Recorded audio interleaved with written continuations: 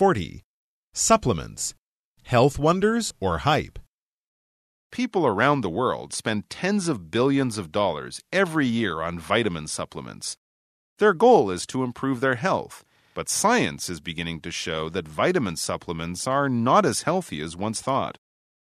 Many people take multivitamins to help prevent heart disease and cancer. However, a study of older women failed to find evidence of this. Many people also take vitamin C supplements to prevent colds, but evidence shows that only people who do hard physical activities in freezing environments see any benefits. Some people cite studies that show how antioxidant vitamins can stop cancer-causing agents in the body. However, a number of studies found that those who do take antioxidants can actually increase their risk of death on average.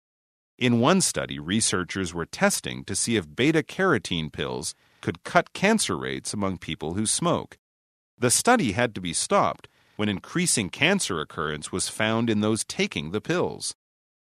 Although vitamin supplements can offer some benefits, especially to those who have vitamin deficiencies, scientists say it's better to eat the foods in which these vitamins can be found. This is because when you isolate the vitamin from the food and put it into a pill, you aren't bringing with it all of the fiber or other nutrients that make the food healthy. Despite the bleak results of some studies, companies that sell vitamin supplements still have a firm grip on public opinion through advertising. This works in their favor, and they profit well because of it. When it comes to health, people need to understand that there is no magic bullet. We can all get the vitamins we need by eating healthy foods.